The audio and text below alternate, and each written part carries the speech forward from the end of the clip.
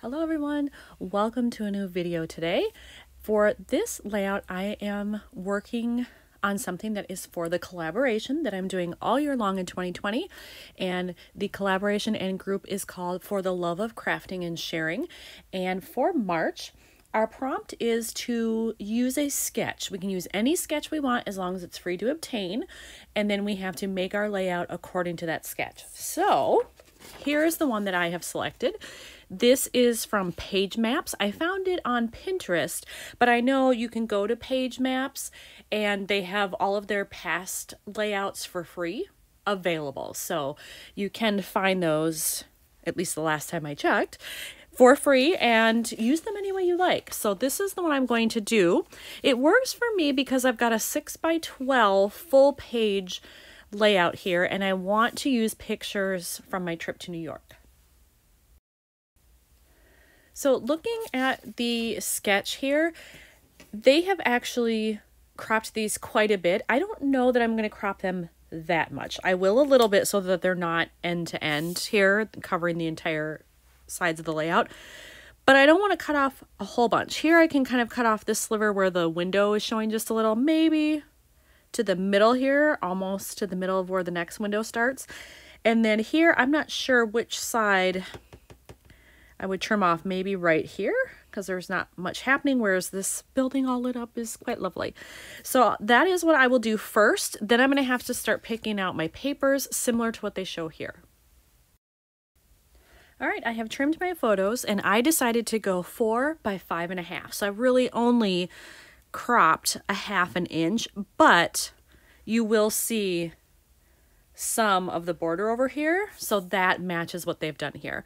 So now I have to figure out, they've got paper here and I would assume I will go white so that I can do something akin to what they've done here and leave this space for easy journaling.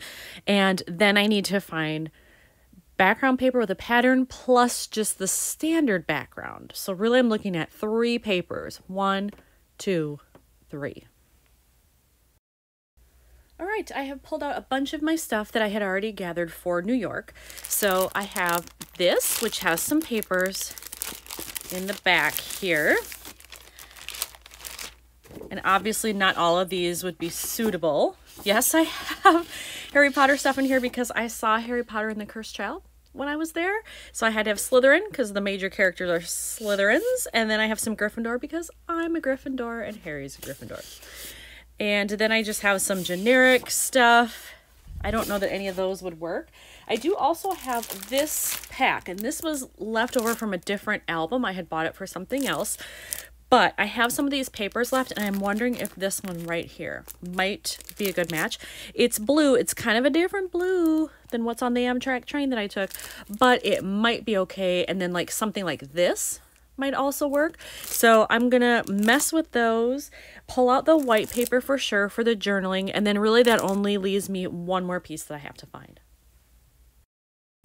Well, sadly, when I went into this paper pack, I didn't like anything there either. It just didn't feel like it matched well. So now I have one last pile to check here, and these are just general papers that I have. They weren't specific to New York, so I'm gonna look through there next. Well, people, I'm striking out. I did find this paper, which has trains, and I was on a train, but it doesn't match. I don't like the look of it. It feels way too busy, even as a background with this. Let me think here. Could I do it? I don't know. If this were the background, and then I had a second piece over here, and then white, well, then I guess maybe you wouldn't see that much of it. The building is kind of a tan color here. What's on the other side? Well, that's kind of cool. But you know what? Maybe I will cut it.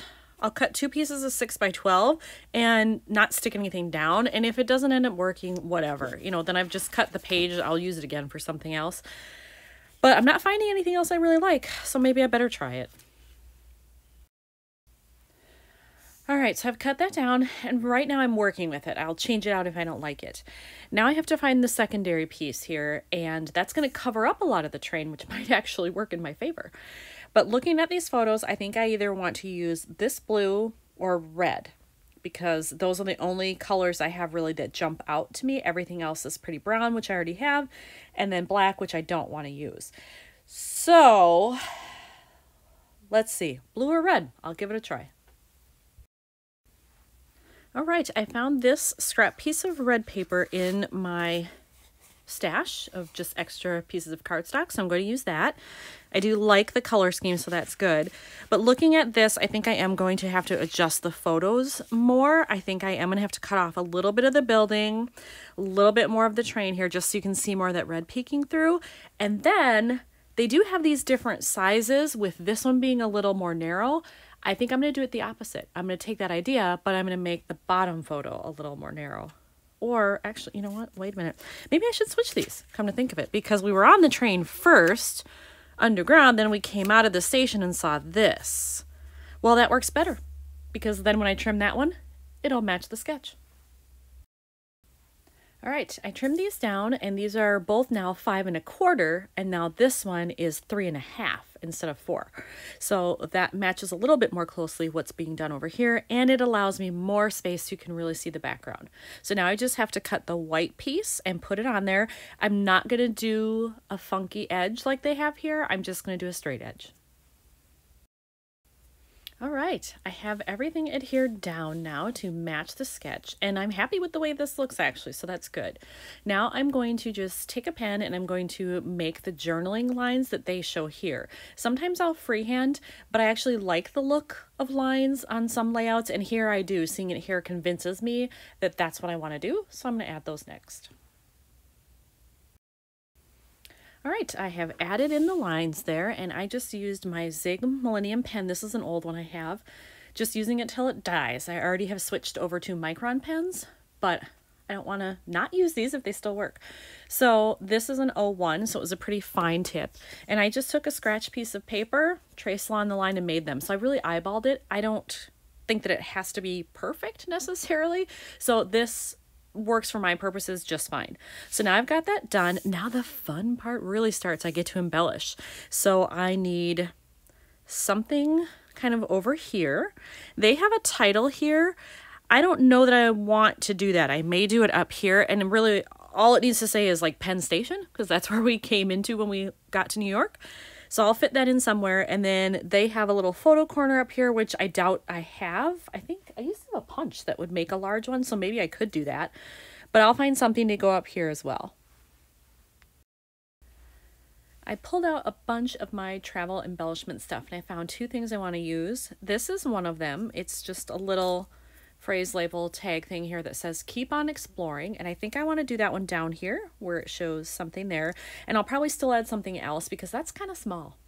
But up top here I pulled out these chipboard stickers, and I want to use this one right here that says the journey, and I want to put it right up top here and kind of use it as a title or subtitle, just so that that's pretty much the first thing you see when you look at the layout. So I attached the chipboard sticker, which looks great, and then I have this down here. It's not adhered yet. I was looking at this thinking that, you know, what should I do with the rest of what's going to be there? And I'm thinking I might want to find something yellow. I've got this big yellowy stripe here, and then I do have a little bit there. Now part of that might get covered up, but there is some yellow here, and just the tint of all the lights is yellow as well. So I'm going to look for something in that color and see what I find. So when I was looking at the chipboard stickers again, I found something else. This, look at that arrow, isn't that perfect? So it's not quite the same yellow, but it's yellow enough. So I think I'm going to kind of overlap it a little bit or put it under this or something, but I want to use that and then have it point right to the journaling. When I put those on there, I decided I needed a third thing, so I have a cluster of 3 down here, and I decided to pull in red since I have it in the background and in the photos.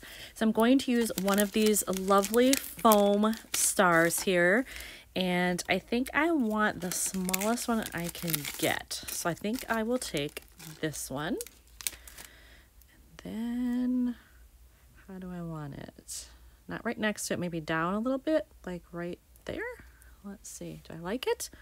Yes, I do. All right, so that cluster is done. Then I just have to figure out, do I want to put Penn Station here or have it up top or just leave it alone? Well, I started putting these letters down for Penn Station over here, and I didn't like them. The color didn't quite match, and I just felt like it made it too busy. It just didn't look right. And I especially didn't like those particular letters with this photo. It just, I don't know, something about it didn't work for me. So I think this one's actually done. So I'm going to do a close-up of the sketch again so you can see what they did from Page Maps.